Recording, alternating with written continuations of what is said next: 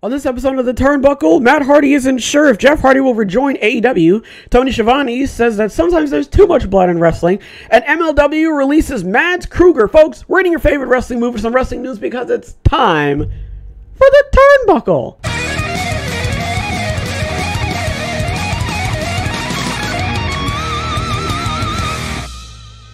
Jeff's brother Matt Hardy discussed the possibility of Jeff not returning to AEW while hosting his Extreme Life of Matt Hardy podcast. Just very unfortunate things that happened with Jeff. Hopefully it is something that he is going to make into a positive, and he's going to turn everything around in his life, and he can come back and be better, and we'll see. I don't know. Maybe he comes back, maybe he doesn't. But you know, we were scheduled to do all kinds of things during that summer. Prior to Jeff Hardy's suspension, the Hardys were set to compete in a three-way ladder match for the AEW World Tag Team Championships against the Young Bucks and Jurassic Express. Due to the suspension, the Hardys were eliminated and the Young Bucks triumphed. Since the match, there have been rumors that the Hardys were supposed to win, which Matt revealed on his podcast. Yeah, I think they were going to see the Hardys as AEW World Tag Team Champions if Jeff didn't suffer that very unfortunate twist of fate. A bit of an insensitive play on words, I'm just going to say that right now.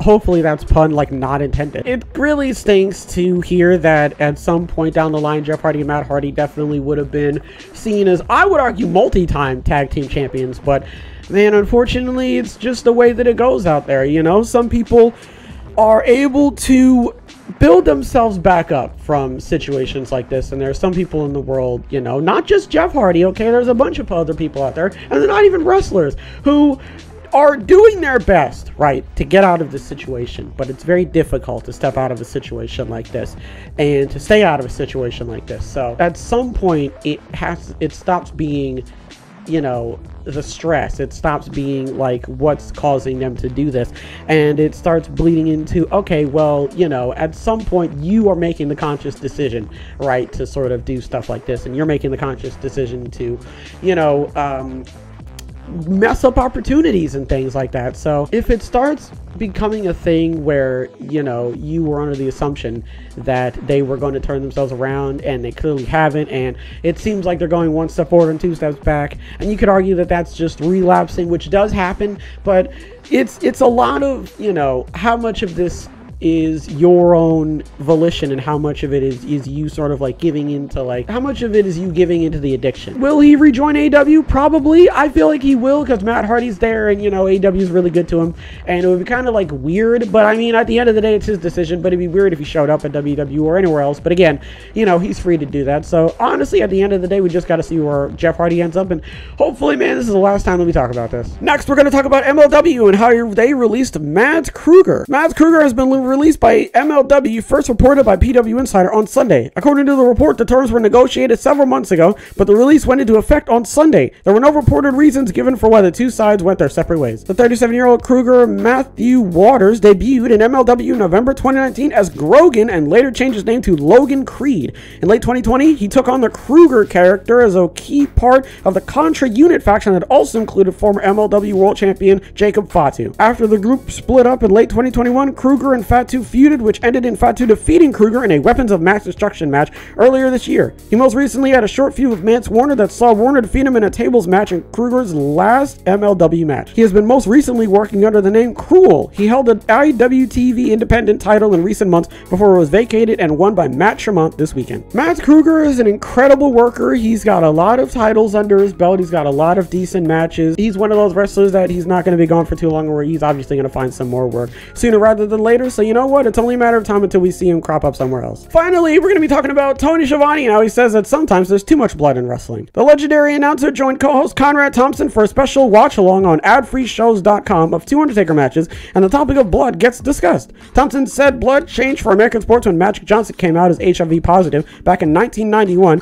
and that perception has bled over into the world of wrestling too. Schiavone was enamored with blood in wrestling growing up as a fan, but today realizes it's not as necessary. I've seen enough of it now. I'm on the different side of the camera now, to where I think sometimes it's too much, Schiavone said, recalling when he'd go to spot shows that feature blood growing up in Virginia. AEW has had its fair share of blood on its television product, but Schiavone notes that it's an industry-wide issue that blading can be foreign territory for younger talent. You see kids, I call them kids, who don't have the experience of blading themselves as they should, and sometimes it's too much blood because they don't know how to do it, he said. Schiavone and Thompson agree that their adfreeshows.com colleague Ric Flair has bladed himself at least 1,000 times over his career, and Schiavone shares a story about one of, quote, the Nature Boy's his fellow Four Horsemen. One time, Tully Blanchard came backstage after a fight and told Schiavone something a little alarming. Tully said, "He hit me so hard I almost swallowed my blade." He said that, Schiavone laughed, and of course, Tully used to wrap the blade up and put it in his mouth. So they would wrap the blade up, and they would put it like under their tongue, or they would put the blade in their wrist tape, or I think some of them would put their blade in their boot.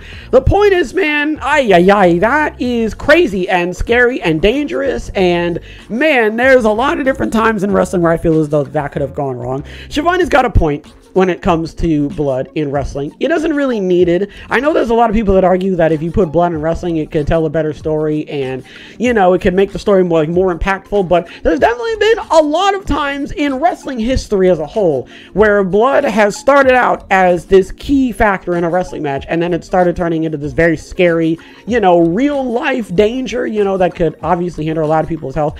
There's a lot of people in wrestling where if you look at their foreheads, you can tell that, maybe they bladed a little bit, like one too many times.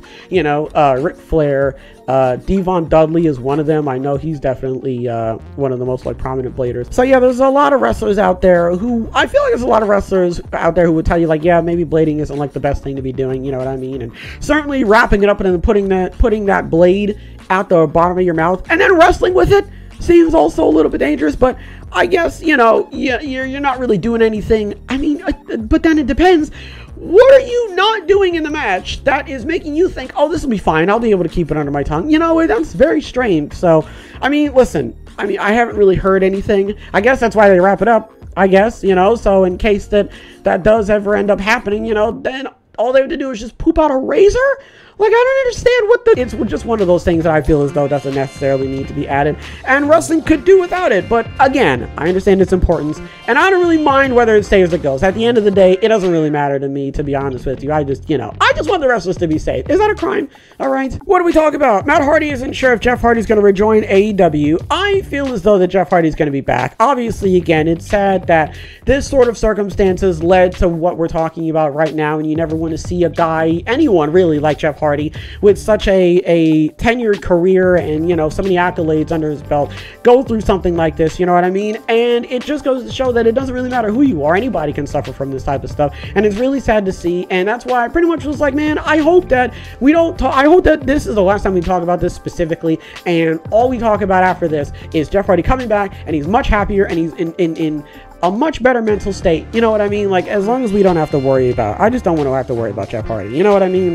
Hopefully, he's doing a lot better than he was before.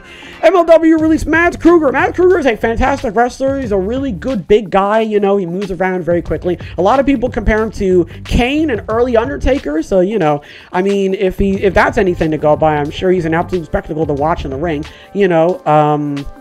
He's had a lot of championships. He's been mostly an independent wrestler. I've not really seen him too much on any I mean, he's been with MLW obviously, but I'm saying he hasn't been with Impact or anything like that. So, I mean, that doesn't, again, like I said, that doesn't mean that I'm not going to see him anywhere. It doesn't mean that he's not going to crop up in AEW Dark, or maybe he's going to be on WWE's main event. It does, who's to say really? But I really feel as though that Matt Kruger is definitely one of those superstars that we're definitely going to see sometime in the future, so keep your eyes peeled for him.